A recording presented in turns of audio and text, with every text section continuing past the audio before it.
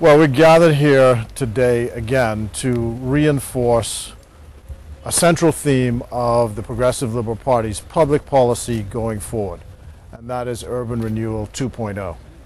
And urban renewal has so many elements in it which we need to refurbish and we need to bring to the attention of the public. It's about social intervention, trying to get on top of the issues of crime and the issue of getting people engaged in the society generally. There's the Safe Bahamas initiative.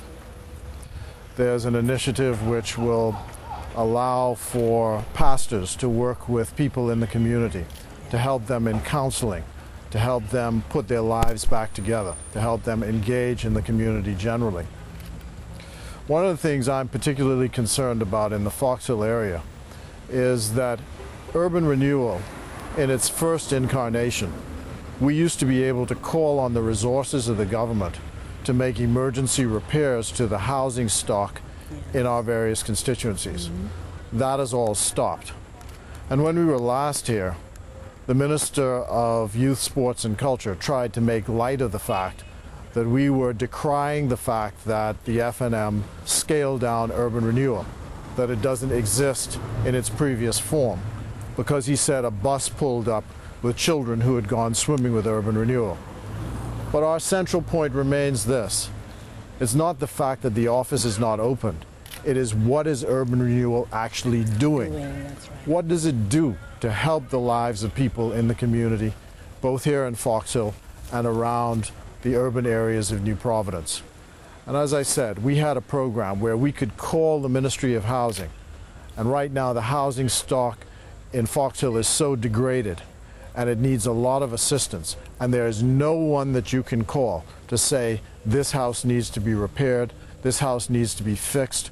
And we know soon winter will turn into the springtime and the rains come and people have floors which are rotten, roofs which are leaking, and all of these repairs need to be done. That's what urban renewal actually contributed to, improving the housing stock. So we're saying, under Progressive Liberal Party government, an urban renewal 2.0, we're going to have renewed programs to deal with this housing problem that I'm talking about, to go back to engaging the community, to make sure that our people, our young men and women, feel that they're a part of this community and can help to build the community that they live in and they are a part of. Sure. Well, do you have an estimate of how many of these homes need repair? I would say at least a dozen. I would say at least a dozen. And what you've got is people who have their floors are rotten, so they're now using various devices to cover it up.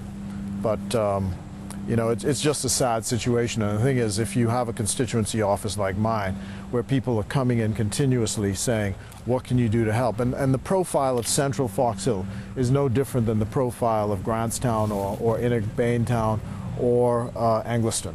It has the same profile. And people may think that it's an upscale area, but there's real poverty in this part of Fox Hill.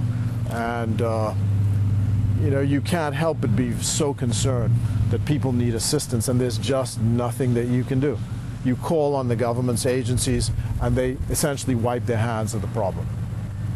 Mr. Mitchell, just for those that don't see the connection, how if you could explain a little bit more how this kind of work through urban renewal actually helps to reduce crime and violence in communities? Crime and violence in the community is an adjunct to the social dislocations in a society. If there are problems like economic problems and poverty, and people feel that they're not connected to the society, then you will have a rise in crime. People don't feel they belong to the community, then there's no reason why they can't attack people who are in the community. But if they feel a part of the community, right, connected to the people who are in the community, then experience tells us that crime will lessen. And so that's why the PLP is focusing so much on urban renewal 2.0. It's saying, look, let us get back to community. Let's build community, and in the long term, you will see crime statistics go down. That's the